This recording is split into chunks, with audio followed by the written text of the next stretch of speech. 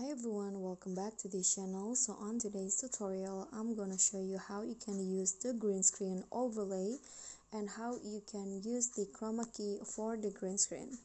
So in here, I've already added a video, then I'm going to add a green screen overlay on top of this main video.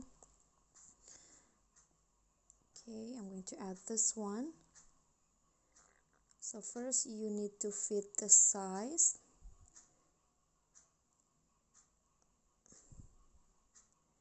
Like this, and now go to the chroma key by clicking on the cutout option.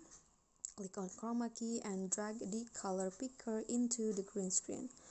Adjust the shadow and also the intensity like this.